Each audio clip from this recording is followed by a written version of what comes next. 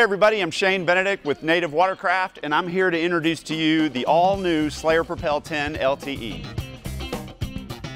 The whole concept behind the Slayer LTE design was to make something light, easy to handle, something you can throw in the back of a pickup, actually car top it, but yet keep it smart, make it upgradable, make it so you have all the features that you need to outfit it however you like. Let's now go through the entire boat, bow to stern, and we can kind of look at all the features that we have in the LTE. Starting at the front, we've got a handle, obviously, so you can lift the thing up, but it's also a groove track, so you can add accessories, whatever you might want to mount on the front. While we're up here, we can look at the hull. The very front has a sharp entry point, so it makes the boat glide. It also makes it a quieter ride, but then that hull flares out, which pushes the water away from the cockpit rim, making it a drier ride. Moving back, we've got the bow hatch. Obviously, we tried to maximize the size of it so that we had as much internal storage as possible. And then we locked the hatch down with these twist locks. The twist locks actually hold down the bow hatch and the propel drive. And then you can see these crazy little features. This is actually an attachment point for the Yak Attack lock and load base, which allows you to add all types of accessories. For example, our captain's bridge locks right in there, so you can mount monitors or whatever you want to. If you do have monitors up there, there's also another cool feature, is this sort of a wiring pass-through. There's a foot loop here that holds the wire down and then passes it underneath the hatch,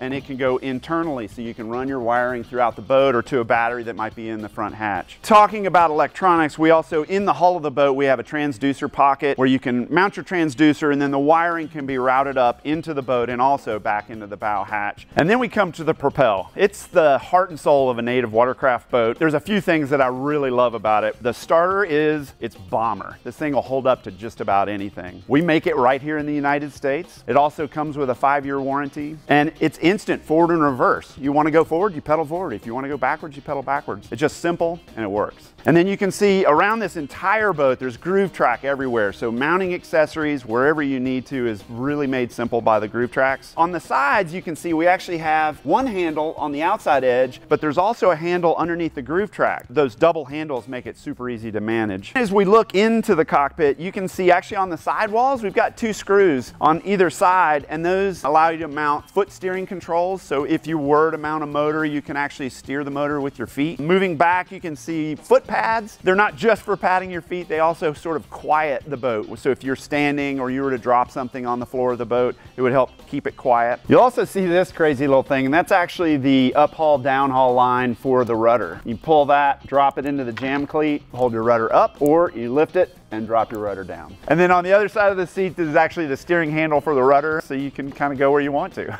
And then we come to the first class seat. The important things about it is that it's ultra adjustable. You can adjust the back for a comfortable position for that. You can slide it forward and back to match your leg length, just to optimize your ergonomics while pedaling or fishing for a full day. In the LTE, we have the high seat. That also gets you up a little bit higher, allows you to stand more easily. Moving over to the side next to the seat is a forward-facing rod holder. That forward-facing rod holder actually extends the rod forward so that then you can manage lures or fish as you're dealing with them. You can put it there so you don't have to manage the rod at the same time. Behind the seat, we come to the tank well. It's actually capable of taking the full 16x16 black pack, or it can take a smaller black pack or any kind of crate along with a battery that could be stored in the back. We've got the bungee setup with Omni hooks that really maximize hold down on the crates or any kind of crate system that you have. On either side, we've got half paddle storage. You break your paddle apart and store the 2 halves on either side here. And then also in this tank well, we've got 2 rear-facing rod holders. So literally off the shelf, you can take this boat and be fishing. Back at the very back of the boat, you can see there's also a lot going on here. There's an internal storage compartment with a storage bucket that you can put different things in. It also gives you access to the inside of the kayak if you want to route things through the boat. And then next to the hatch in the center of the boat is the head of the spring blade rudder. One of the things I love about the spring blade, when you drop it down to the vertical position, it really helps the boat track in a true way. And then next to that is the PowerLink electronics plate. Cool thing about that is it allows you to run wiring throughout the boat without having to drill a hole in your kayak. And then moving back from there, the square raised section is actually a structural spot for you to mount a motor, power pole, or any other accessories you want to mount on the back of the boat. And then again, at the very back, we've got a groove track that's double handles that helps you with moving the kayak around around. And then after going over all of those deck features, I would like to go back to the hull, and that's something that we worked really hard on to maximize the stability. We really drew the chines out, squaring them out so that you felt optimum stability for a 10-foot package. It's a super stable little boat. But also under the hull, as we go to the back end, we've got our stern keel, which helps with tracking,